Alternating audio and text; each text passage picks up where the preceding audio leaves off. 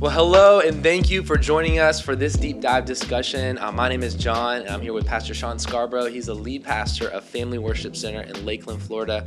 Our goal for these conversations is to dig deeper into the gospel of God. As we unpack some key points from Pastor Shawn's Sunday messages, we hope this will be a catalyst for discipleship in your life and hopefully lead to more conversations with your family and friends and small groups. So we just wrapped up a series on the return of Jesus. And we'll be recapping the last 3 weeks. And by recapping, we mean covering about 1%. Yeah, right. So be sure to catch up on those messages. Also, a lot weaved in there. We celebrated our graduates. There was Mother's Day and Day of Pentecost. So we might have all kinds of subjects today as we talk through. So Pastor Shawn, the first week we're covering, you said something. You said, when you do what the gospel says, at the end, the gospel wins. For sure. And you had this word of encouragement to our graduates as they get ready to kind of head into this season of life.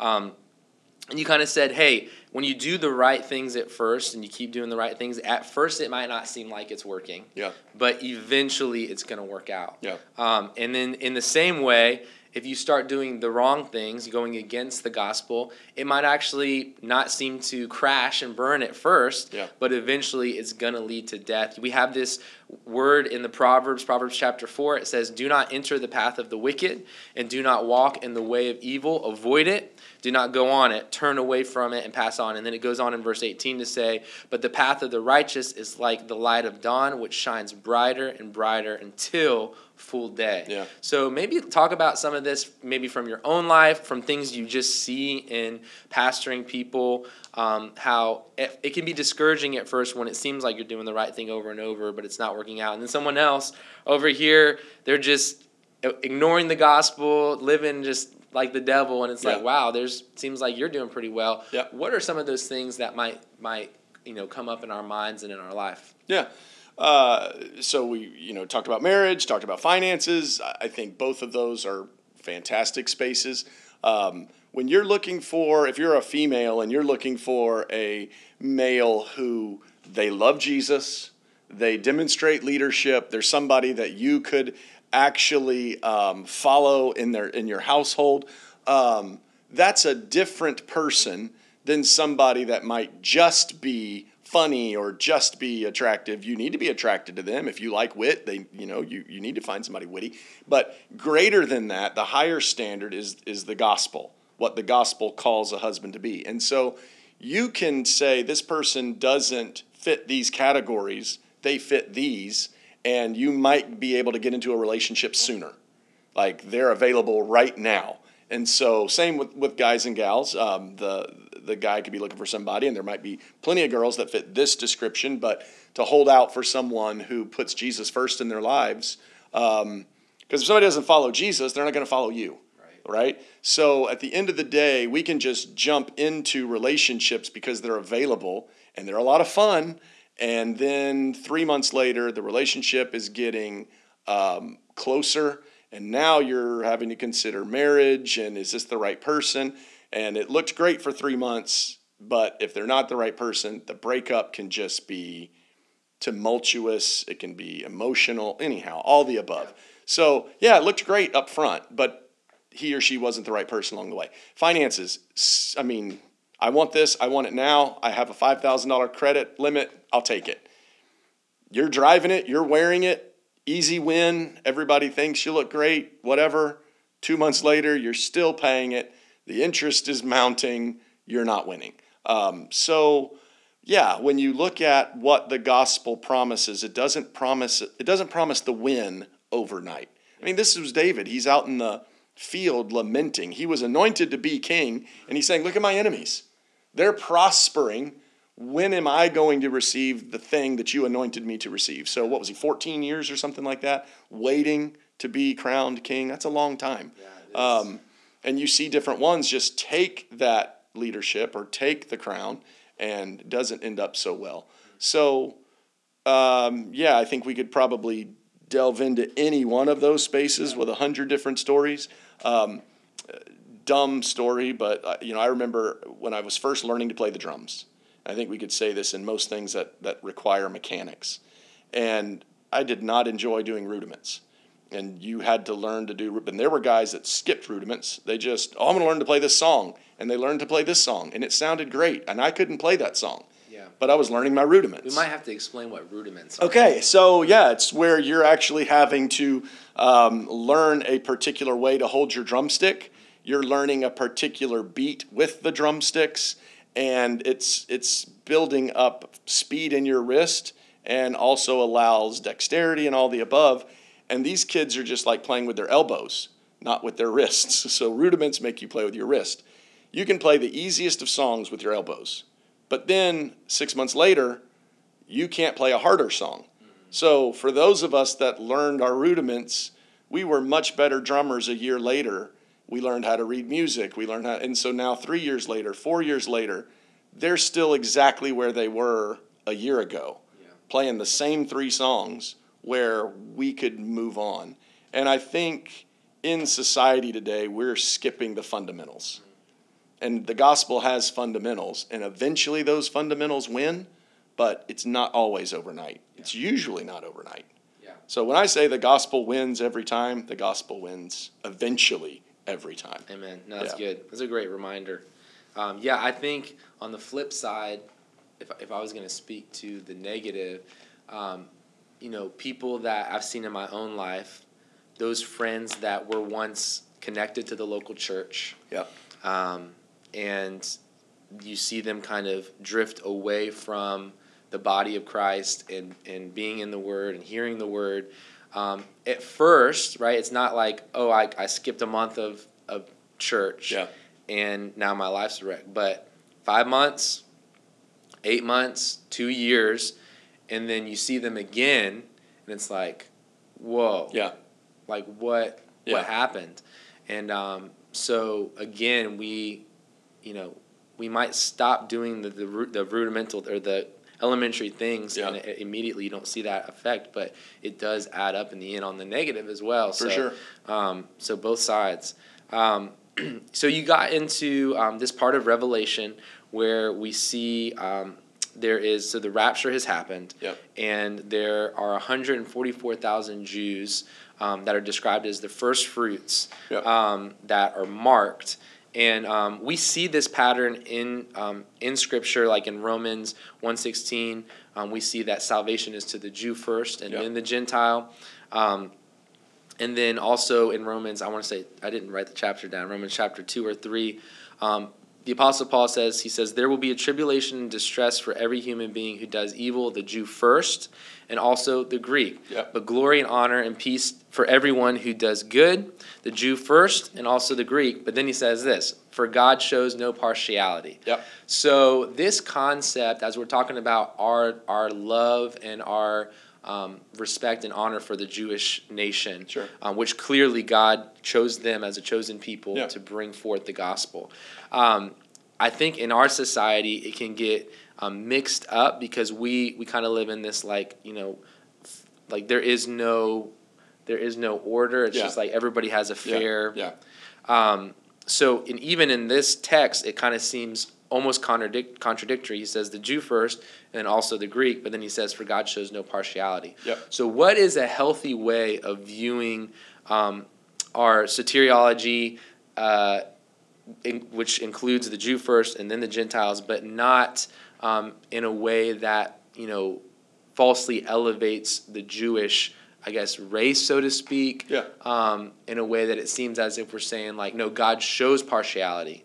What's a healthy way of looking at that? I think it's the more practical way. There's no partiality. What the Scripture is saying is there's no partiality. If you do good, then you're going to be rewarded, the Jew first and also the Gentile. If you do evil, you're going to be punished, the Jew first and then the Gentile. So it's everybody who does evil will be punished. God is not partial. Everyone who does good will be rewarded. God is not partial. So that's a true statement. Then when you're handing out rewards, it's also true that there's sort of an order. I mean, I think we all understand that if a waiter or waitress comes to the table, he or she has every meal on that platter, but somebody's going to have the plate set down first. Mm-hmm. Now, that doesn't mean anybody's neglected. It just means somebody had their plate set down first. So for me, when I read this, it's the practicality of something being given to someone and the next and the next and the next. Yeah. Somebody's first. So if we want to say, okay, this is making this person seem like they are better than the rest of us, the responsibility is just as true on the other side.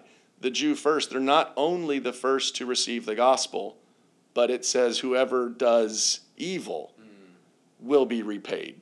The Jew first, and also the Gentile. So there is no partiality, but at the same time, these gifts or giftedness or rewards have to be passed out. So to the Jew first, and also to the Greek. Jesus had the same conversation with his disciples. When the lady was coming to the table who wanted to pray for his daughter, and he said, "I was sent to the lost sheep of the house of Israel." Wasn't that he wasn't sent to the world? He was. For God so loved the world that he gave his only begotten son. So it wasn't that Jesus wasn't sent to the world, but he was sent to the Jew first. But eventually, the Greeks also got the gospel. Yeah. So there's no partiality, but there is order. Yeah, that's good. And I think order I think we understand that. For sure. Practically. Yeah. Yeah. I mean, the light turns green. Somebody's got to go first. Yeah. We all get the green light, but whoever was up front went through it first. Yeah. So, yeah. No, that's helpful. You talked about podcasts. Yeah. This is technically a podcast. Hopefully it's helpful. Hopefully we're not just giving empty phrases out here. Yep. But you talked about how people love to hear about personal health when it regards like their bodies, their physical bodies, maybe their mental health. They'll have experts come on and talk about how you can better yourself physically, do a cold plunge, eat this diet, eat that diet. And people don't get offended. Like somebody that is living unhealthy, it's not like, I can't believe you would tell me to live this way. Yeah. But when it comes to spirituality and the gospel, people get so offended if you tell them how to live a certain way. And it just doesn't make sense. Yeah. Obviously, it's because we know there's a resistance to the gospel. There's a spiritual reason, but logically doesn't make sense.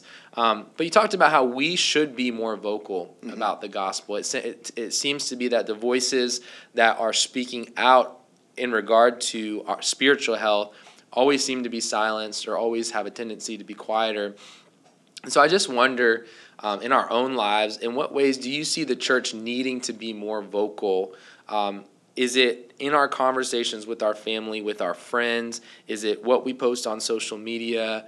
Is it just from the pulpit? Is it just in our small groups? Is it just as a whole? Practically, when you preach that, obviously you mean every person because you preached it on a Sunday. Yeah. So in our own lives, how can we be more vocal about the gospel in a way that is making a difference? Yeah. So we'll start with the person that posts a lot. There are a lot of people don't post. There are a lot of people that are not on social media. It's just not their thing. But let's take the person that posts when they're at a restaurant or when they are wherever. They're taking their kids to a baseball game and, selfies of the family in the car or whatever. If that's your sort of if you do that, if that's your function, you do a lot of that kind of stuff. Where is the post on your way to church on Wednesday night?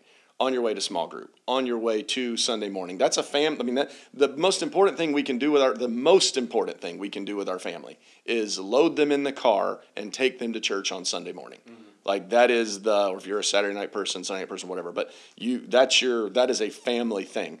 If you post important family things, but you don't post that, then there's a reason that you're not doing that, right?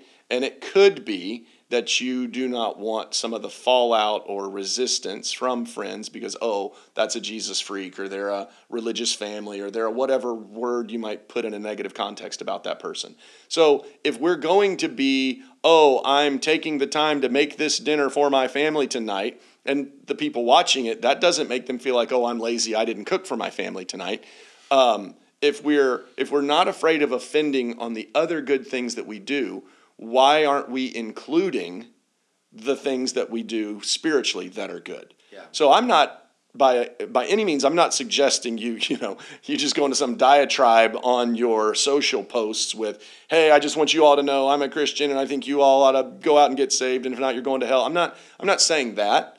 But if you are somebody who's always telling people what to do, because there are those who they just like making, they put themselves out there and this is what you need to be doing today, this is what I'm doing today, then they should include spiritually what they're doing as well. So I'm saying what the things that are spiritual, that are in your natural rhythm, if you post the other stuff, why don't we post this stuff? Yeah. If we sit down and have conversations with friends about their finances, friends, if I'm just sitting at a table and somebody wants to talk money or whatever, do I talk about tithing? Do I say, well, we can talk about all that, but let me just tell you the very first thing that I do with every $10 that I make is $1 goes straight to God. Yeah. And so now, I just need you to understand, that's where the blessing begins. And now let's talk about how we handle the other stuff. If I'm talking about the other 90%, why don't I talk about the 10%? So I'm just saying every area where you are following God, why don't we include that in that natural conversation? Because I think it helps people. Yeah. Oh, I know it helps people. Yeah. Yeah. Absolutely. Yeah, we're not even saying go out and start another conversation. Nope. Just bring it into the conversation you're already having. Absolutely. Yeah. No, absolutely. Great. That's great. I think that comparison you're making, you're saying if you're already doing this, why don't you do this?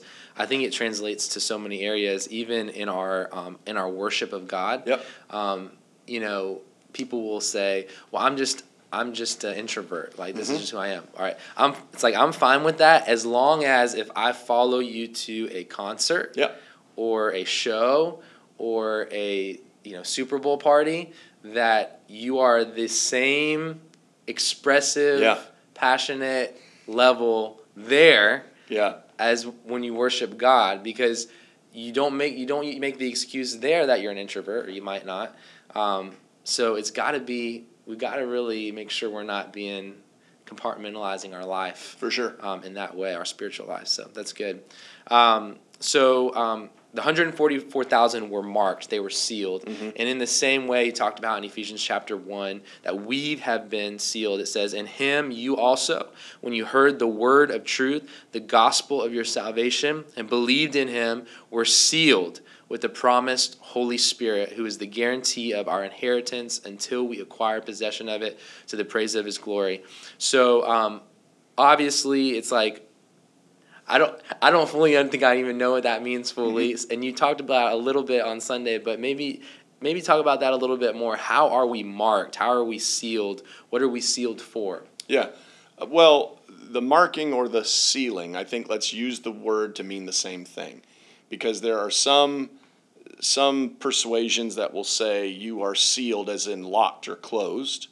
There are others who say you are sealed as in marked. So it's a seal on you, like a brand.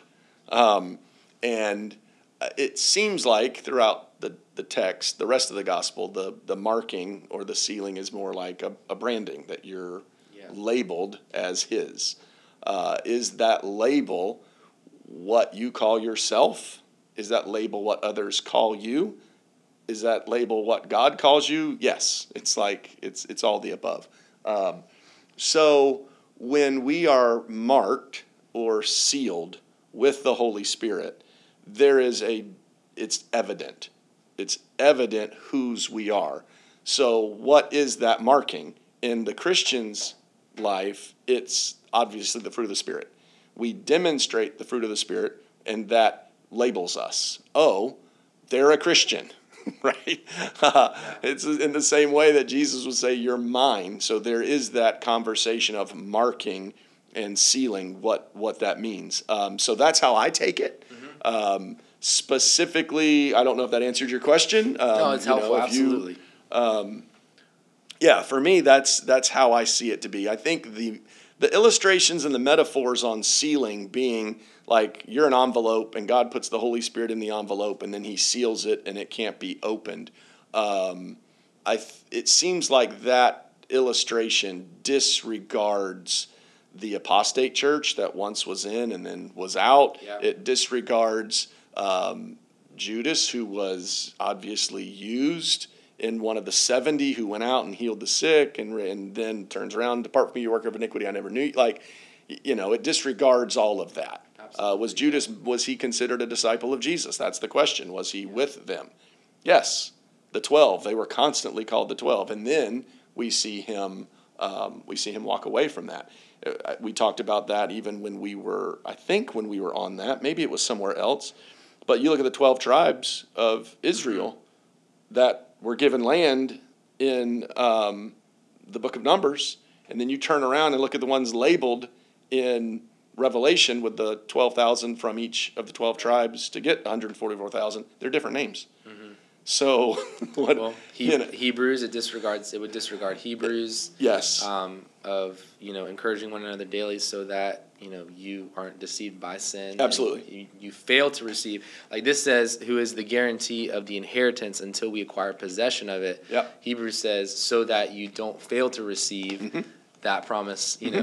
So I don't like the seal as an envelope. Right. I like it more of the label that is given you as a Christian. Yeah, that's good. That makes sense. So deception is increasing, no surprise. And you talked about how there is going to be this day, and I believe it was Revelation chapter 20, where the devil is going to be thrown into this dark pit. Yeah. But that day hasn't happened yet, and the same devil, the same Antichrist, that same spirit that then is going to deceive, is already deceiving now. Sure. And he's already at work. He's prowling the earth like a roaring lion, looking for whom he might devour. The devil is at work. He's whispering. You said he whispers to our mind. You used Job as an example. Ezekiel, I think, as well. Just the devil coming and tempting. What does that look like practically? Because we obviously need to be on guard. We're told to be on guard. Yeah. Like every follower of Jesus should be on guard against the enemy of our souls. But also, I wonder if we get distracted sometimes by things that aren't the devil, and then we allow things that are the devil to just hang out. Sure. So where do you see that, whether it would be in your own journey, your own walk in with the Lord, or you see in other people's lives, like they'll be praying against the devil here, but then it seems like they're completely oblivious to the work of the enemy in their lives. Yeah. Yeah, we all have blind spots, right? So the first part of correcting a blind spot, one is recognizing that it can exist for sure, but then it's also realizing what are the things that, like, is it even possible for the devil to deceive me? Like, if I can have blind spots and is he out there doing this, then now I'm trying to look at the intersection of, all right, I realize I can have a blind spot, and I agree fully that the devil is active. There are some people who really do not believe in the activity of the devil. They don't think that he's out there seeking to deceive them. In their minds, everything is kind of an equal opportunity. But it's not. There are good opportunities. There are bad opportunities. So if I know he's active and I know I have blind spots, then I can begin to look at each individual major interaction, or at least an interaction that has weight to it. So if I recognize in me that when I'm bored, so I have nothing to do, I might sit down and begin channel surfing. If I don't have anything pressing and I'm just channel surfing, now I have the opportunity to stop on something that may not be best for my contemplation or my meditation. Yeah. So I'm going to watch something for an hour or an hour and a half and then turn it off and walk away. Most of us, whether that affects daydreaming, whether that affects what we hope for, our visions, our dreams, or like whatever, putting an hour and a half of whatever that is will affect my creativity. Absolutely. So what was that hour and a half that I just watched? If that I know is a space in my life that can lead me to vain imaginations or whatever, I have to be very careful about how much of whatever I watch. Is it a total prohibition? Is it this isn't just entertainment, this is bad for me? Or is this entertainment, but I can't get too into this, or I'm not going to devote the time I need to devote to my family or to my spouse or to my job or whatever. So for me, boredom is sort of an issue. So I developed years and years ago, rather than just watching something or scrolling online, I go for a walk, because I can just go get in my head and daydream, but it's not based on anything necessarily that I just watched or saw. And usually there will be a greater spiritual component to it. And it's probably pretty healthy for me too, walking instead of sitting. So that was a big one for me. The other thing for me is music. I listened to hour upon hour upon hour. So my commute to school was about 20, 25 minutes. My commute to work was 40 minutes once I left school every single day. So, and then back home, another 20-ish. So I was hour and a half in the car every day, no matter what, from the time I could drive. That's a lot of music every day of my life. So I can listen to basically anything from the 90s, and if you just say a word, I can usually quote the rest of the song, just because I filled myself up with it. Now, that's not a great meditation. I didn't listen to great music lyrically, so I have to be very careful where I am and what I listen to, because if I hear something that triggers a song from 30 years ago, I'll be humming and singing that. I'll be meditating on that song for the next day. It's not always good. So for me, I kind of have to prohibit in my life listening to music that has language or messaging that's not good. Because I just notice it'll make me either a little more irritable, or it'll make me a little more, I'm a little I have a high rebellion quotient. It's just natural for me. There are some people, my wife, she was born good. I really have to work at being decent. So if I'm meditating on something that is just kind of waking up that wild side, it's not good. So for me, the devil's always lurking. I know he's always lurking. Yeah. Yeah. No, for sure. So he's not completely, well, how did you word it? He's been defeated, but he hasn't. Like we're still in that in between. I think you described it as. Well, we read it. He's going to be chained up and thrown in a pit. Yeah. So is he defeated? Yes. If you look at the whole game, like we'll call that moment. We might as well call it the end. He gets released again, and then he gets, at the end of the 1,000 years. But let's just say when he gets locked up, we'll just kind of call that almost a false summit. That's basically the end. So that he's defeated because the keys to death and hell Jesus has, right? He won those when he descended. But he didn't lock him up there. Like Jesus didn't lock Satan in hell where he can't deceive us. So when we say he's defeated, that's a future statement. Is he roaring today? Yes. Is he prowling around today? Yes. Do we have the power in us to overcome him? Yes. But if we don't use the power within us to say no, to resist the devil, then he doesn't flee. Yeah.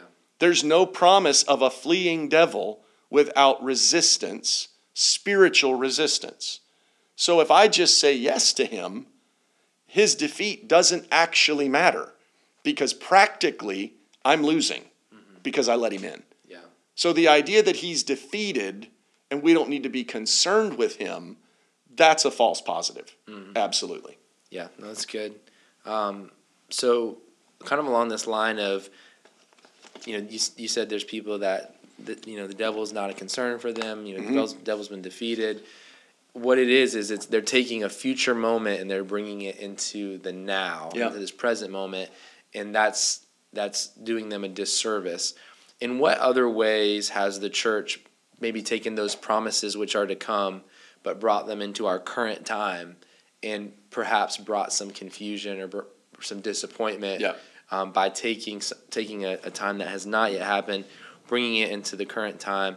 And one thing I think of naturally is healing. Yeah, for sure. We believe in healing. We believe that Jesus heals. We've seen him heal. But there is a day where there will be no more weeping. Yeah.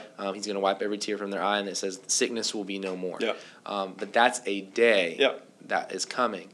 So is that something that sometimes, if we're not careful, we can bring into kind of this present world as if every tear is going to be wiped away and sickness will be no more now? Yeah. And how can we live in that tension of the now? Again, it's the same. It's the same tension as the devil, because it's the now and not yet. Like, he's been defeated. It's the same principle. Yeah, it's the same principle.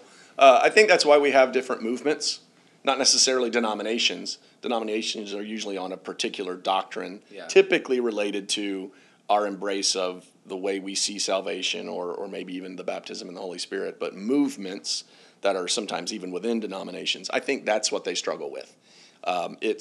This is how it's supposed to be always. So just speaking to like faith movements where you brought up healing, this is God's will every single time. If you don't get healed, it's because you didn't have enough faith. Or somebody on the other side that's thinking, okay, well, they didn't get healed, so healing doesn't exist. That means salvation doesn't exist, so I'm done. We don't, sometimes when we have conversations, we're scared to give, okay, this might end badly. Like, it's not a good conversation. No one wants to hear it. But at the end of the day, do I believe God heals people? Yes. Have I seen people healed? Yes. I've also seen people not get healed and die. Is that possible? Yes. Does that mean they didn't have enough faith to be healed? No, it doesn't. Like, when we put that kind of like say we put it on a parent, that if you have enough faith, your child will be healed, and then that child isn't healed, that's not even just bad doctrine. That is cruel. I don't ever see Jesus put that burden on people. At the same time, where there are moments, especially that we even brought up yesterday, he could there do no mighty work because of their unbelief. Do you have to believe to receive? Yes, you absolutely do. Does that mean every single person who believes receives? I would love to say it meant that, but experientially, I don't see that. So yes, it's like we're trying to bring in that 1,000 years of there's not death the way we see death. There isn't sickness the way we see sickness. It's gone. And the scripture you're referring to is actually even after that, when heaven and earth pass away and he brings a new heaven and a new earth. That's where every tear is wiped from their eyes. So there's still even disappointment at the conclusion of the 1,000-year reign. So, rambling a bit there, but yes, we can get into it and say, okay, God promised to bless us. Therefore, we should have this measure of prosperity. But then you read 2 of the 7 churches in the book of Revelation, and 2 of them were poor. And he said, your poverty is actually, it's not going to hurt you from doing the thing that I've called you to do, so just persevere. Okay. So what do we do with that? Yeah. There's so many examples where our ideas or our hopes don't play all the way through. Normative, generally speaking. Does God bless us? Yes. But what is blessing? Paul said if you have food and clothing and something to live under, be content. So I think that must be the foundation of blessing.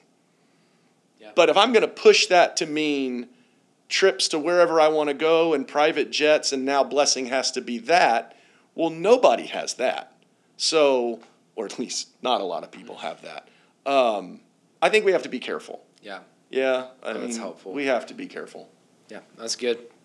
So along those lines, fortune, fame, you talked about how there was a church that can be deceived by stuff. Mm-hmm. even miracles. The Antichrist will perform miracles. Absolutely. And people will be deceived by that. Even today in our local setting, or our local, I don't want to say local, our current time, you see people kind of following every wind of doctrine that comes forth, because they're doing miracles, but their actual doctrine, what they're teaching, is so far off from the gospel. But people get distracted with those things, and how we can even let that affect our politics in such a way that we will vote for, we get attracted to people because of their success, quote, their blessing, quote, because of what we consider blessing, and we will celebrate that almost in a gospel way. We'll celebrate it. Oh, yeah, for sure. Rather than just, we realize that we have a civic duty to vote.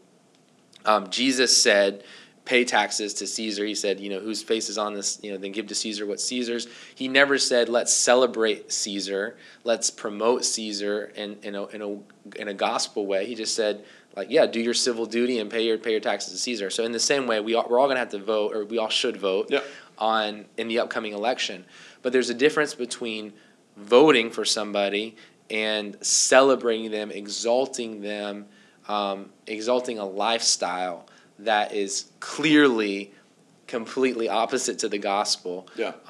Where do we draw the line? At what point are we celebrating, and at what point are we promoting or endorsing for the sake of a civic duty? We are celebrating when we can't have a decent discussion with somebody that we disagree with. I might have a disagreement about what color to paint the building, but if I hold to that as if I'm disagreeing on, is Jesus Christ the Son of God?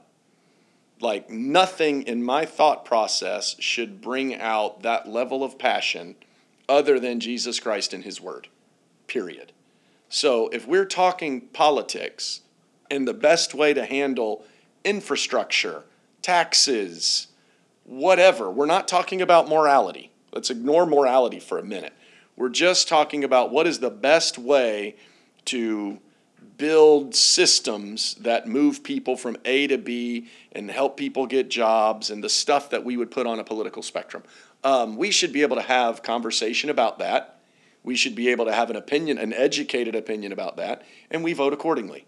Great. Then if we want to talk morality, if somebody is politically standing for something morally that I agree with, but they're not living it. So what I've seen in my lifetime is when a pastor who's preaching the gospel, when they disqualify themselves from preaching the gospel because of immorality, the church is quick to say, okay, this leader is not demonstrating leadership, so I'm not following them anymore. We're quick to do that. On the political side of things, we call people moral who would put something moral on a ballot while they themselves are immoral, and we celebrate them as if they're doing a gospel function. That's conflicting because of their immoral lifestyle. Am I saying that we should not be excited and vote for people who, even though they're immoral, they stand for moral things? That's not what I'm saying at all. I vote for a lot of immoral people who stand for morality, but I don't celebrate them. Right. Meaning, I don't give them a pass on their immorality and act like, oh, this person is perfect. I recognize their life might be a train wreck, but because they stand for things, or at least they put on the ballot that they stand for things that I consider moral based on the foundation of the Word of God, I'll vote for them, but I'm not going to lose friends over them because I don't understand why I don't understand why I would elevate somebody. I don't know why any of us elevate somebody whose lifestyle is that immoral. Obviously, I'm talking about Donald Trump, right? Who are we talking about? I mean, this happens all the time recently. It's kind of a modern thing. Yeah. I haven't been around for a bunch of elections, but I've been involved in enough. And I can remember when there would be immorality in a candidate, for instance, like Bill Clinton, and it would be, don't vote for him because of his immorality. Oh, okay, I thought we weren't voting for him because of his positions on abortion or his I think that was usually the main thing back in the day. I thought that was why we didn't. I didn't think it was because he was immoral. But then if we take the same church people who 30 years ago said don't vote for him because he's immoral, not because of the abortion issue, bring it forward now, and they are like, you vote for Trump because, well, wait, I thought I didn't vote for immoral people.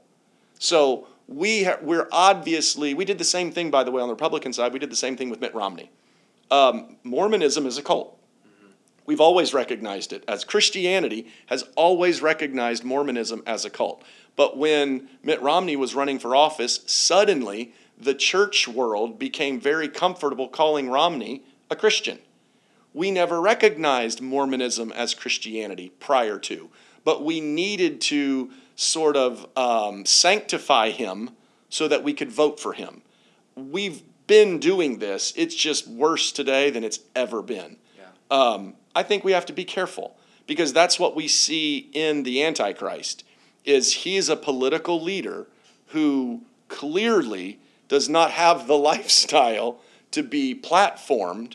However, he's going to say some right stuff that's going to deceive the world, and we're going to elevate him. We're already seeing a measure of that with different leaders. Yeah. It's just as bad with Joe Biden. I don't know why I'm just picking on Donald Trump.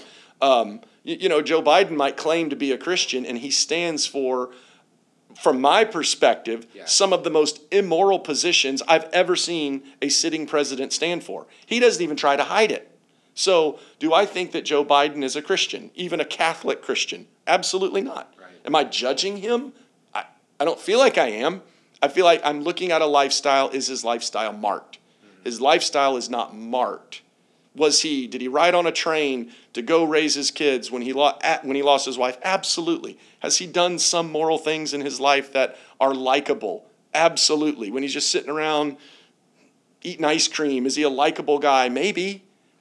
But he stands for the highest levels of immorality that have ever been stood for. So no, I'm not going to vote for him. But the other guy's lifestyle is terrible also. So even if I vote for him, even when I vote for him, if there's nobody else that shows up, am I going to celebrate him? I'm not going to.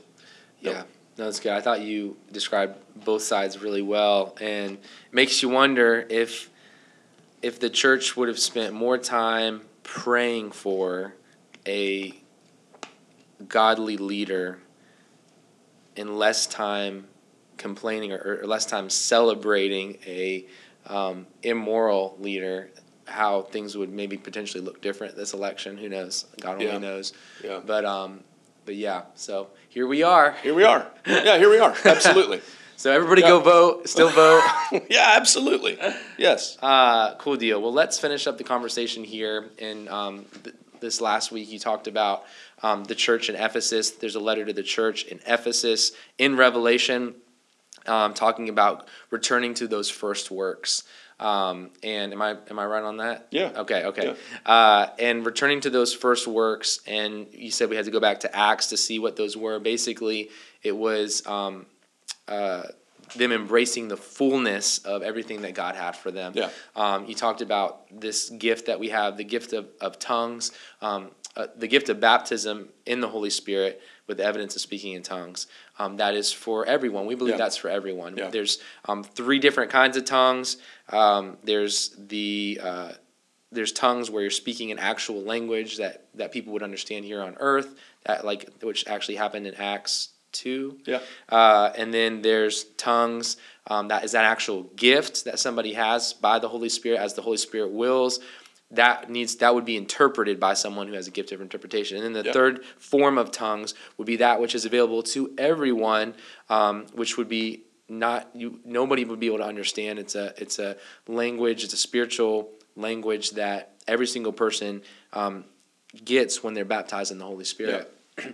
And so go back and listen to that message, because there's nothing more to be said of how the Bible is clear about tongues. It's so clear. So we're not going to talk about that.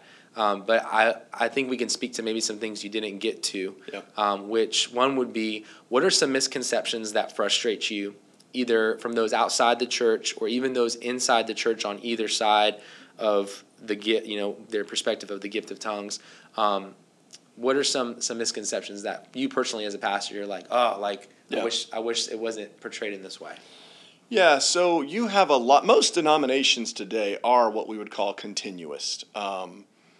So even in Baptist camps or Reformed camps, churches that may not be as experiential, as other denominations or movements, even on that side, there are a lot of them who are continuists, and they would say, oh, yes, we believe in, these 9 gifts of the Spirit outlined in Corinthians 12. We also believe in those outlined in Romans 12. But specific to tongues, they would just say, it's not for me. It's available, but it's not for me. It's available for those whom God has gifted because it's as He wills. And then they don't go on into 14 and see that there is the desire for everyone to be baptized with the Holy Spirit or to speak in tongues as a result of baptism. And they don't differentiate between the two. That frustrates me. And it doesn't frustrate me because somebody does or doesn't speak in tongues. I mean, I feel like it's a great benefit to us. I feel like I'm like the Apostle Paul in that way. I wish everybody did. If they choose not to or that they don't want to, there are people who don't serve in their local church. That frustrates me. They have giftedness within them that they're not using in the body of Christ. That frustrates me. But what gets me probably the most about it is that they don't differentiate. That they're content to just say, God doesn't have this for me. Because I hear that a lot. There will be people who can preach actually great sermons on tongues. And then they'll say, but I don't have that gift. Well, it's not that you don't have that gift. You haven't desired or submitted to a moment to be baptized with the Holy Spirit with the evidence of speaking in tongues. We're not talking about a gift here. Yeah. We're talking about this evidence. Now, is it a gift? Yes, it's a gift because it's a grace. Everything is a gift in that broad way. But speaking specifically, that bothers me. Yeah. The other thing that would bother me is when people would say, it's just gibberish. No one knows what they're saying. Who cares? It's true that the mind is unfruitful. That is how the gospel describes speaking in an unknown tongue, unknown to you, unknown to the hearer. There's no interpreter. The mind is unfruitful. But we don't go on and see, but look at the benefit. Right. That you pray mysteries or that you build yourself up or that you give thanks well. I think if we would at least talk about the benefit more, not just A, B, I have it or I don't have it. If you talk about the benefit of something, I think more people want it. And as more people desire something from heaven, God will bestow. God will move. Absolutely. So to that point, what would you say to the person who desires to speak in tongues, to receive the baptism of the Holy Spirit with the evidence of speaking in tongues, but they haven't seemed to have received that yet? What would you say to that person? They're pursuing it. They're pursuing those opportunities. And I'm sure you've already had this conversation with people before. So, it's two things. One is patience. When Jesus, the first time that he sent them to go and wait to receive the baptism, it took them 10 days. That's a long time. Yeah. I think that's a long time. We'll have people come sort of, they might wait on God 3 minutes at their bedside, nothing happens, they go back to bed, whatever. It seems like you have to be patient. But the other thing it seems like is, what is feeding your desire? So if it's just something we have a conversation about once a year and that's it, and we don't really go on, we're not awakening an appetite for something.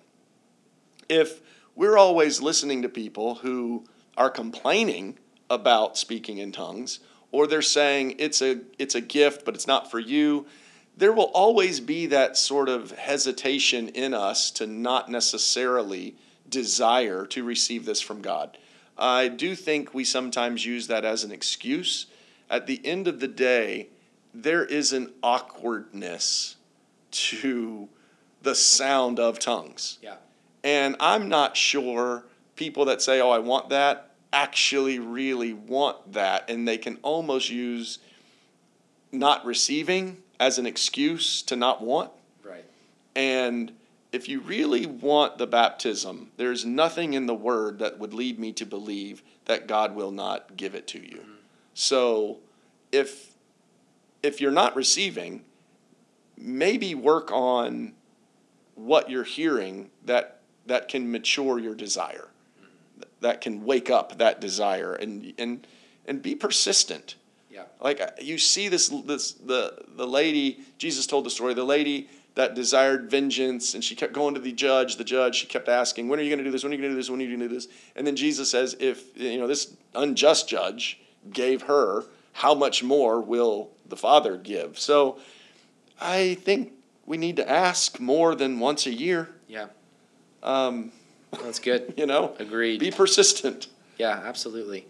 And then last thing, we're not making any excuses, but for those that are desiring it, are we right in saying that there shouldn't be any kind of feeling of inferiority? I can't say that word. In regard to our standing with God, in relation to those who do have prayed in tongues or praying in tongues, been baptized in the Holy Spirit, we're not making a distinction between our relationship with God, right? Right. And people shouldn't feel like, oh man, like I'm farther from God than somebody who prays in tongues. But I would think the right word is enhancement, right? Like it certainly enhances your relationship with God. Sure. Yeah, every grace we can receive from God is going to make life better. Right? Does it make us more saved? No. Does it make us more loved by God? No. Does it make us closer to God? Where I would feel like I can say it can is just in this way. As someone who prays with the Spirit, so you pray in other tongues, if you pray all of your mindedness, let's just put that in time. Okay, let's say that's 30 minutes. I can pray everything I need to ask for in 30 minutes. But if I pray now with the Spirit, I'm spending more time with God. Yeah. That more time with God, I would like to think, is a benefit in my relationship with God. Yeah. So, does God love me more? No. Is it possible that I can know God more? Yes, because I spend more time with Him. Yeah. In the same way that there are academics who read the Word. They know the Word. They don't spend time, though, with Him. It's just, it's like a mental exercise. Does the person know Him more that 5 minutes in the morning from their heart desires to hear from God? Yes, they know Him more. So I'm not saying just time alone will do it. That's a great point. But if you have the right heart and you have more time with Him, that seems like you would know Him more. Because you're giving Him, now this is something I didn't talk about, but when you're personally praying in the Spirit, He said two things. They spoke with tongues and prophesied. If you look at what Paul was saying in 1 Corinthians 14, on the public front, he said, I want you to speak in tongues, but even more to prophesy. Why? Because he goes on and says, because when you pray in tongues, your mind is unfruitful, but when you prophesy, they understand.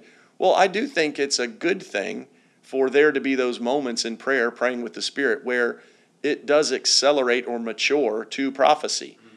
Could you have gotten to that place in prayer where you're prophesying absent that time praying with the Spirit? Probably not. That doesn't mean I'm saying a hard no, because there are people who prophesy who do not pray with tongues. Yeah. But as just a practical time with God, it seems like praying in tongues will get us to a spiritual place of hearing spiritual words that we speak out on the earth, which is what we would call prophecy. Yeah. So enhancement almost understates it, but it doesn't make us any more loved by God. So we shouldn't be arrogant about it. Well, and I would even say praying in the Spirit coupled with holiness, because you could have somebody that doesn't pray in the Spirit, but they're actually living a holy life Sure. unto God. Yeah. Well, as far as effectiveness, that's going to be way more effective than someone who prays in the Spirit but is living like the devil, right? Yeah. I mean, we can probably think of a lot of people that were baptized in the Holy Spirit, praying in tongues, and then it was like, whoa, what's going on? Every grace, right? Yeah. Like every grace is that way. There are people who they might sing well. Okay, great. You still have to walk by faith, meaning you have to live right. Right. Like this, just because somebody prays in tongues is not you can suddenly not live right. Right. And that's what I mean by you being with Him. By grace are we saved through faith. That's a faith thing. Not I pray in tongues more or I prophesy more, because it does put us back into, isn't that why chapter 13 is there? From Corinthians 12 to 14, like even if I do all these things, but I don't love, it's a sounding cymbal. It sounds like a gong.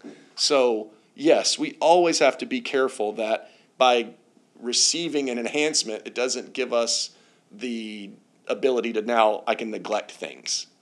We can't neglect. This is added to. It's not a replacement. Yeah. And it's not a replacement for mindedness. What am I to do? I will pray with my spirit. I will pray with my mind also. We still have the command to ask for those things or pray through those things that we have knowledge to pray through. Yeah. And I think Spirit-filled people can be lazy in their minded prayers because they just immediately start praying in tongues. I get it. But we do need to be intentional and specific. It matters. Yeah. So, yeah. That's good. That's really helpful. Anything else you want to add at the end of all this? No, I think you've covered more than.